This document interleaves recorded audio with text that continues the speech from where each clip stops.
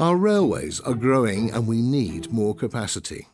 The government-sponsored Thameslink Programme has been busy.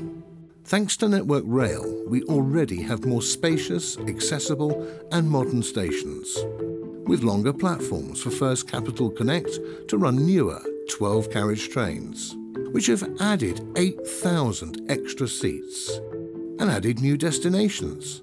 Plus, there are now twice as many trains between Blackfriars and St Pancras. Even more improvements are on the way. New tunnels will give better connections north to south. 2 key routes will join and run right through the heart of London. This will give a tube-like frequency of 24 trains per hour in each direction at peak times.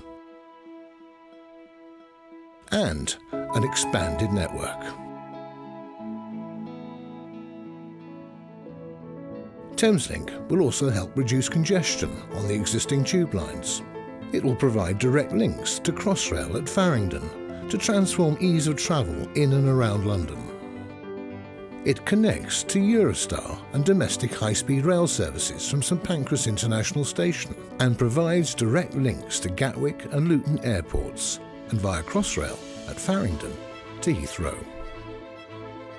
An improved London Bridge has been designed to handle more passengers, and a new high-tech signalling system will support more trains. And there will be new, more comfortable trains. Lower floors with a single step for easier access. Facilities for wheelchairs and buggies, and a baby changing area and extra space for bikes. Spacious walk-through carriages with wide, interconnected gangways. Climate control to keep passengers comfortable all year round.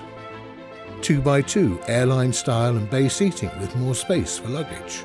And digital information displays featuring video and state-of-the-art location-specific "You Are Here" route maps. Thameslink, transforming north-south travel across the capital and beyond. Discover.